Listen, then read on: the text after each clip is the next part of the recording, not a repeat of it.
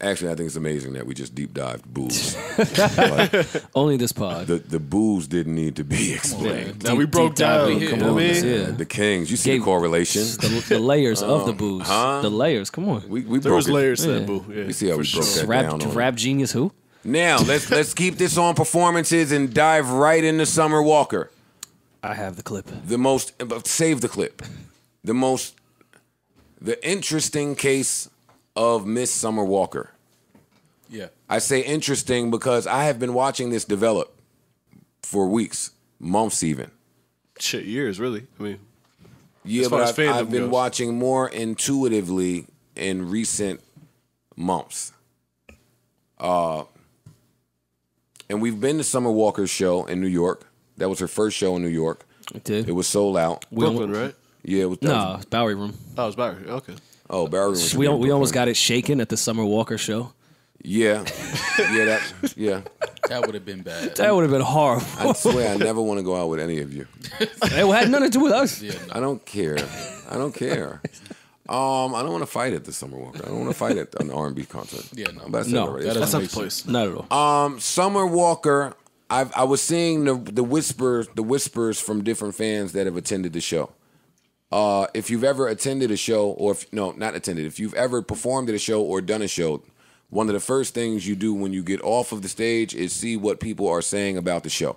A lot of artists have like a 20-minute gap in their car ride to the hotel where they just retweet all of the great things from the show. It's normally around 2:30 a.m. I think it's really cute when you see it happening. Oh, don't act like we haven't done it with our live shows. Absolutely. Do it all the time. Yo, I only speak from experience, Rory. I'm never comparing. I'm always identifying. I recognize it because we did it. Yeah. We gonna do it again, too. Didn't do it well. Let me say that because I've always hated promo, which is why this Summer Walker topic that we have broached a lot with different artists, Party Next Door being one of them, Bryson Tiller being two of them. There's a bunch of the new wave that suffers from some of the things that Summer Walker is speaking about. Social.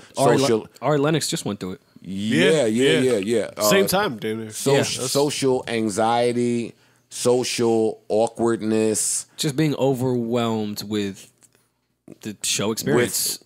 With people. Yeah. Yeah. I can identify with that. It's one of the reasons that I have a hard time in clubs. Now y'all laugh at me. I agree with you. When I walk in the club. I think all four of us are like I have that. anxiety. I walk in a club and I find the nearest empty corner, empty somewhere. Rory don't invite me nowhere without having an empty space somewhere just away It's a good friend. from things. I really appreciate that about you, honestly. So it's only interesting here because Summer Walker is an artist, and as a consumer, do you really give a fuck about any of that? If you are coming to a show as a consumer to see your favorite act, and this is where, and I can't speak to it because I haven't seen her recent show on tour, but I've seen a lot of people saying they started killing her for the meet and greet, which made me want to come in here and ask you gentlemen, what would you expect from a meet and greet from one of the artists that you fuck with? What do you expect? And we've done meet and greets. Done a lot of meet and greets. Give some backstory on what she was saying though with her meet and greets. She was saying that she doesn't hug everybody because the transference of energy. She's big on energy. She doesn't want to hug every single person. She doesn't know what you're going through. She doesn't know what you're going to transfer to her. So she says hello and thank you. Which is as spaced out and hippie as it is, I don't think that you should expect a hug necessarily. I don't think you should expect a hug from any person on planet Earth. Now stop. Now stop right there. I will not allow y'all to do that to fans. Who said it's a meet and greet, not a hug and meet? Who said that the fans, and I'm targeting in on the word expect.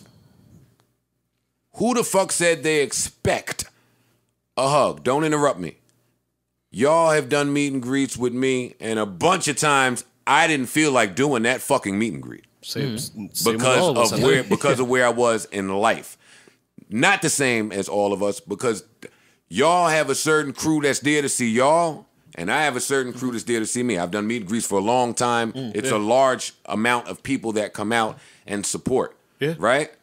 So when Joe ain't in the mood, boy, it can come off wrong.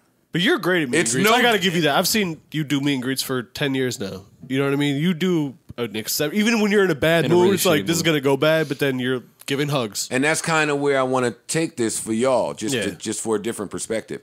Not that these fans expect a hug. Right. Because to be truth be told, the fans never know what to expect at the meet and greet. Ever. They don't know what's happening. Sometimes they're like, can we say hi? Like, the fans don't know shit. Sometimes fans are awkward. Most of the time fans are awkward, right? So a Summer Walker fan come up to Summer. Now, the Joe Budden fans made the Joe Budden meet and greet very easy because it was so intimate and personal.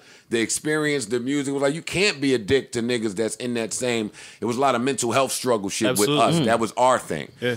If I'm a Summer Walker fan and her music connects with me, it's not that I'm expecting a hug. It's I'm here to meet Summer Walker. Right. Period. Right. If my experience in doing that is just not a pleasurable one, I may highlight the fact that I didn't get a hug. No, I'm not going to. But there was a lot more highlighted than just that. And for someone to be an energy person, right, you have to be aware of the energy you're giving off. For sure. This is a great conversation because this really goes into like technology and music creation. It's a lot of that because she has the right to do this. Absolutely, but at a certain point in time, like that wasn't really an option. You know what I'm saying? Going back to the argument that we often have, getting on back in the day versus getting on now. You couldn't get on unless you went and met people. Mm-hmm. You know what I'm saying? Now you can get popping and be a complete social introvert. Like I can't look at people, talk to people, etc. Now let's add some capitalism to that. Wait, hold up. Well, I was going to say, just quickly, I don't want to take away from her point of what you're saying. She isn't saying she's being a dick to any of them or not giving them a good experience. She's saying we spread love, we laugh, we talk about all that shit, we talk about my music, compliments, all that bullshit. She's just saying not a hug. You are not the determiner of what a good experience is at the meet and greet. That's true. That is true. All right, well, I'm going to say a hug. The fans are not a determiner of wait. Don't do that, I'm Rory. not going to say that. Dope either, though. Yeah. Fans don't determine if the meet and greet was dope. The fuck they do? Yeah, they do. Don't. They're the customer. Yes, they do. Wait, and because a before fan y'all can say a finish, meet and greet wasn't dope because you don't want to fucking take the shirt that you have on off your back and give it to them. And they can say that wasn't a dope experience. But the general... Go ahead. I was going to say the general public would say that fan is bugging. This may be a really bad... I think the fans are bugging for wanting... Can I say anything on this podcast, please? Yeah. Maul. This might be a really bad example of this, but when we were having that whole sex abuser conversation or whatever conversation that was, when I said one person coming forward is one thing, 40 people coming forward is another. Mm-hmm. And I bring that same example here. We're not talking about what one fan said. Mm-hmm. Yeah. And we would never have a conversation about what one fan said. Okay. Or what 2, 3, 4, 5, or 6 fans said. Mm-hmm. This is only a conversation because this conversation traveled with the tour. Mm-hmm. We wouldn't say this. We know the obligation and the rules of meet and greet. We're a little savvy with this. Hey, you say your hello, you take your picture, you take your time, snap it up. Some of them want to talk. You give an ear if you can. If not, there's a lot of people to get to. Let me add the capitalism point to this. Because some of the fans don't know. Every Summer Walker show I've seen has been sold out. Yep. Not to be the guy with the clicker counting things. Right. They're not small rooms. At all. Let's guess the room size. What do you want to give her? 5,000 people? Yeah. 3,000 to 5,000 people. The Novo was probably between 2, 5, and probably 20. Let's say between 5. 2 and 5, somewhere between in there. 2, 5, and 5. The Novo was definitely more than 2. If you getting that, and people connect with you on an energy level, you probably have over 100 meet and greets at every show. I'm sure. And that could also be a conversation to be had. Are they the people that are handling the meet and greet stuff putting too much on her? Because like I've been in situations where it was awry. There was no one keeping an eye on what people were allowed to do. Unorganized, people doing whatever the fuck they wanted. Well, and a lot of times it's written in the meet and greet package what you get. You get a poster, a picture, a dap, whatever you want to call it, and you move on.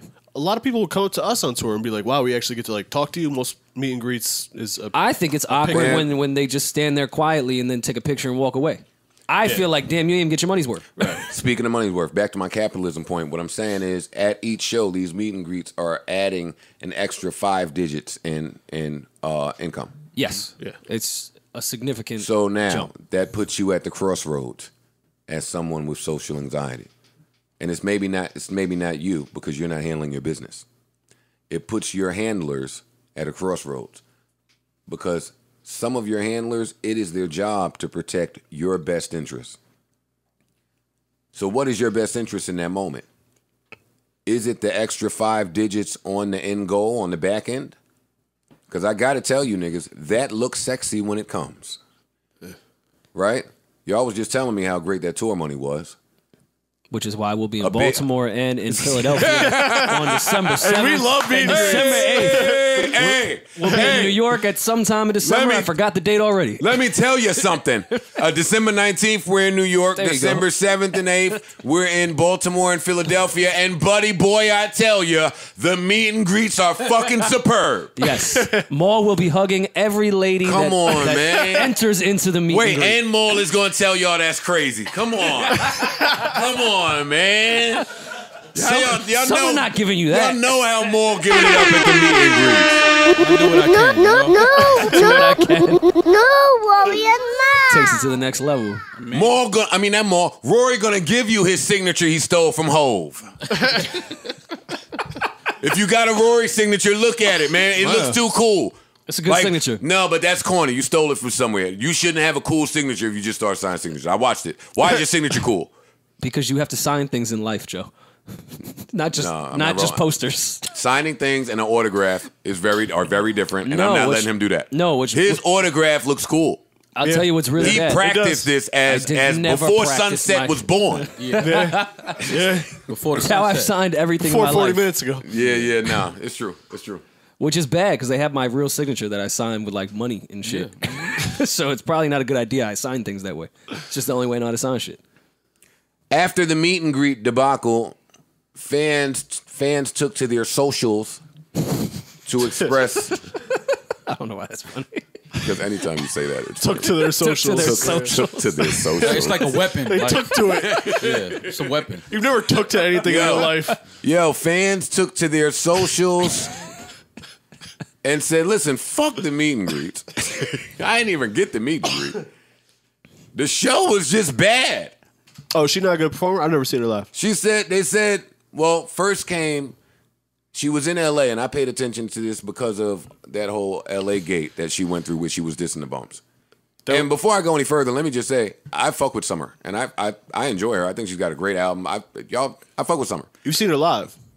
I have seen her live. Yeah. But because of that L.A. shit that she went through, I was watching this, so she brought out some friends. She brought out Ari, she brought out Usher, she brought out whoever she brought out, and people started killing this Usher and Summer performance. It was the laziest sack of shit they ever seen.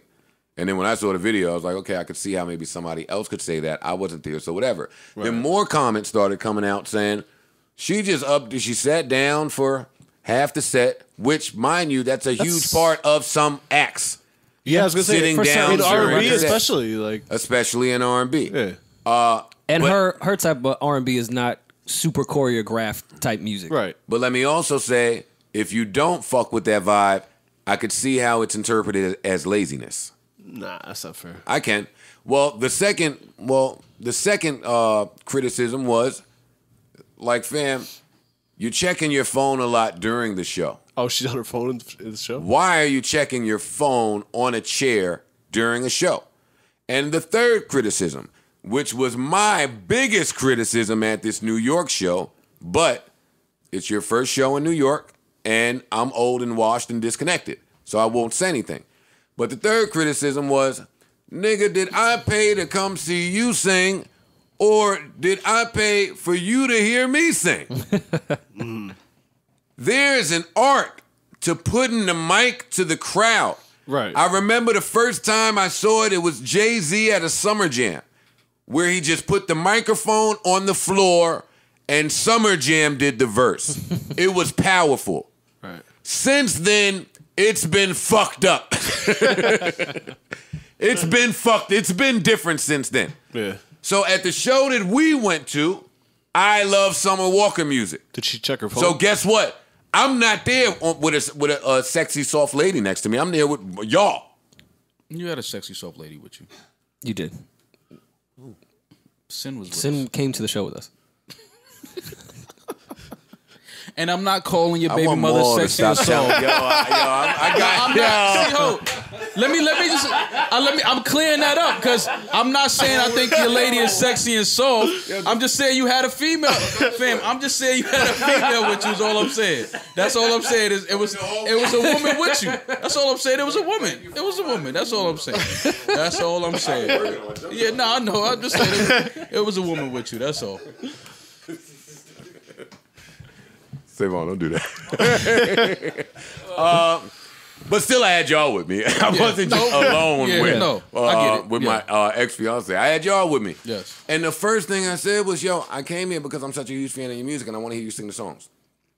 You're sitting in a chair. That bothers me because they told me my whole career not to sit in a chair. But it's R&B, so it's different. It's definitely much different. Yeah. It's different. And I don't want to see no rapper sitting in a chair. That's odd. I didn't want to see. I'll be honest with you. I don't want to see an R&B act sit in the chair for the whole. But she changed. She changed her stage show. She changed the stool. She changed the chair. She has the different setups back there. She gave him a tan stool at one point. She has the dancers up there with her now on the poles. Like Maul, the look is different. You can't. But Maul, wait, no. Before you get to ultimately comes down, you cannot fool me with cosmetics. And what I mean is, hey. Oh, we've all been fooled with cosmetics. You shut up. That's true. Today, we've all been fooled. Yeah. A performer cannot fool me with the amazing smoke machines, background dancers, and live band. I'm gonna acknowledge the drummer killing shit for about 5 minutes, and then I'm back to looking at you. I'm here for you. So when her energy is low. When she kept putting that mic to the crowd. The crowd sung every 2-minute song. This is before the great album with longer songs. Yeah, so imagine how I felt as a consumer. But I didn't say nothing because it's supposed to be that way. Mm-hmm. Right. I am very familiar with Summer Walker's history. I fuck with her people. They pulled her from wherever they pulled her from. And she was just dope as hell where she was at. Like, it's like singing in the shower. Like, y'all niggas got grave misconceptions about celebrities. They're just people still. True. So they pull Summer Walker from wherever they pull her from. She's got amazing songs. Now they got to put her in there, come out with an album. You got to learn how to perform. You got to learn how to look. You got to learn this. Man, fuck all that as a new artist. But you got to learn how to do it. Like, they always highlight the old Daily News article that was killing Beyonce for not being like Ashanti. You got to learn how to do it. You have to learn how to do it. So I can't knock an artist, especially today when we beef about the lack of artist development in the industry. I can't knock an artist for succeeding early in their career and figuring it out on the go. When niggas ask Joe for advice, yo, what should I do? I got a podcast, yo. What should I do? I got an album, yo. What should I do? I got this. Yo, know what I say? I say start. Stop wasting your fucking time asking me what you should do. Nigga, I don't even know you or your interests. I don't know nothing about you. I don't know what you can afford, what you can't afford, your talent level, where you been, who you know. I don't know shit, but I know that if you just start and you're committed enough, you'll figure it out on the go. You'll have no choice. The luxury of having a choice is gone when you start. So Summer Walker started. She got with an amazing team. The music was amazing from the rip, and she had to learn the music business now. And that can be overwhelming for somebody who was just in Atlanta shooting the shit with their stripper friends. Especially learning the music business, and there's a lot to it. Like performing, she had to learn how to perform. And learn the music business, and learn the interview game, and all the different shit that goes with it. And not just performing on stage, how to maintain off stage in between shows is just as important. Absolutely. And I'm going to make a point right now that's going to sound like the stupidest point in the world. But I'm a genius, so I don't say things that are stupid a lot. It just sounds stupid. Do not underestimate a woman in love. Period. Okay. Yeah. I'm saying that because I have seen it firsthand in the industry when our favorite artists fall in love. Yeah. No, they don't want to do the show. No. Yeah. A woman in love?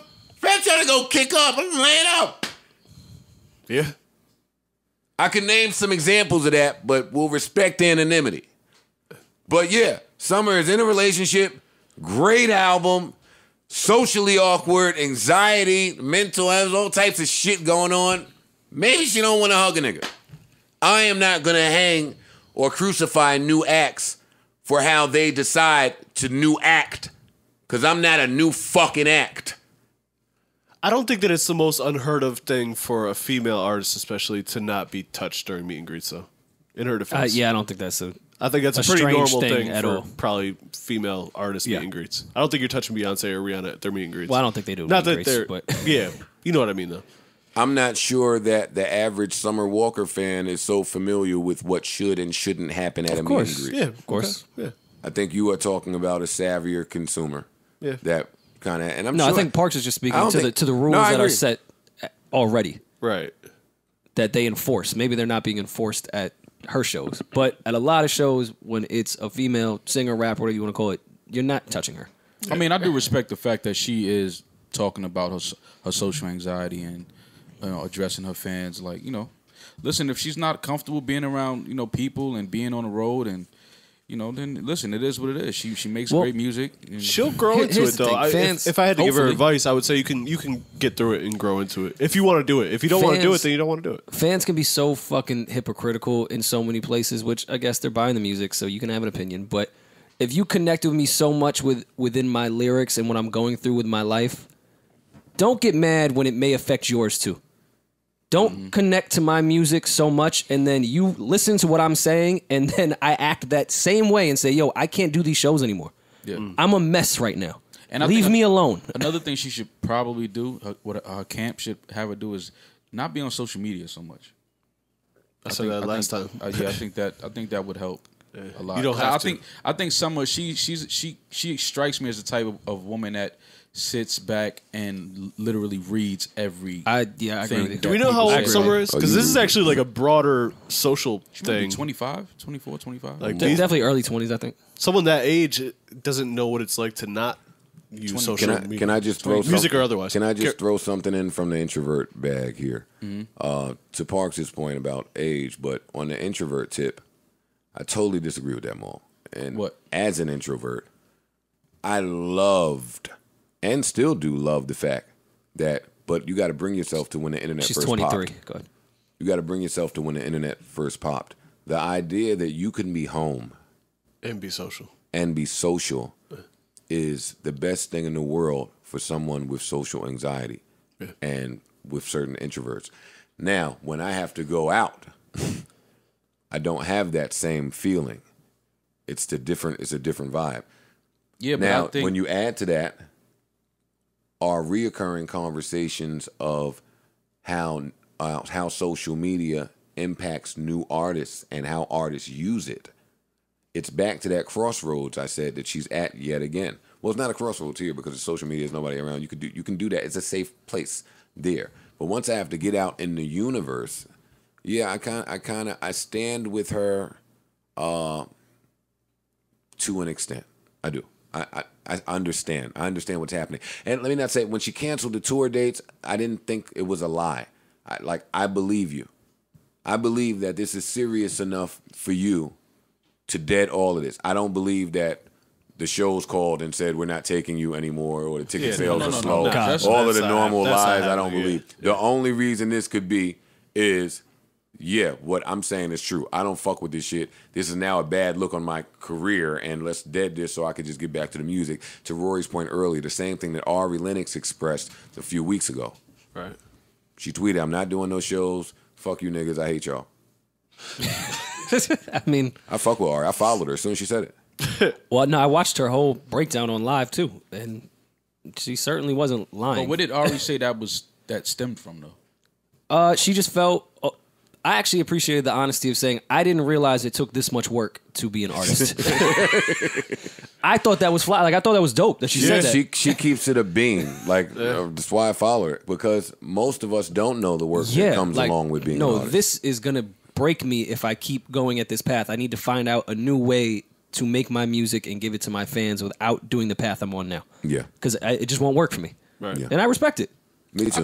I think Summer should just do like maybe spot shows, like one show here, one show on the West Coast. Unfortunately for her, the music she makes is too great, so it will continue to grow her audience. She might have to like start going out with like a hoodie on or something so people don't recognize her and doing like fucking open mics or something like that just to get used to being in front of people, whether it's a small level or not. I don't know if she's too famous to do that, but You could dead to meet and greets.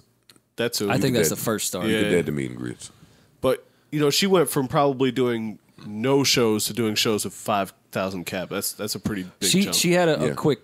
You know, she Right. didn't get to Yeah. she didn't get to But that go goes thug back- it out for a while but doing. that's like I'm always saying. Now things happen so fast for artists that they look up and they be like, "Yo, I just wanted to make music and just like be home and play it loud in my house." yeah. Like, I didn't want to have to go state to state and perform in front of 3,000 people. I think our argument always in that fight was cool, but it's easy, it's more difficult to sustain it, and this is another notch in that argument. You know what the I'm saying? crazy thing is, I think this is gonna work for her. I think this is gonna like now when she decides to do a show, it's gonna sell out immediately because they're gonna be like, we don't know when she'll be ready to come out and perform again. So I mean, most Oh, so importantly, you're talking about her career and not her mental health. no, but that's what I was getting to next. But the important part is she is paying attention to her mental health, and she does understand that she's putting that first. So I do respect her, and I salute her. For And you know what? Let me just tell the entertainers out there, at least the ones that need to hear this, don't be afraid to let your handlers know what comes first. Yeah. Or this is too much. Yeah. Yeah. Yeah, that's why I said I salute her for that. Yeah. And I'll salute to Summer Walker as well. Hopefully she feels amazing. If she doesn't, feel better soon. Well, I'm glad she's getting the major markets for the remaining dates. Not to say that the B markets aren't great, but remaining dates I'm playing. Oh, is that what she's doing? She's San still just Fran, doing- Toronto, okay. Chicago, Boston, Philly, New York. Probably looked at the list like, hold up, the B markets is wild. To NYC, Atlanta. Yeah, no, I'm getting that money.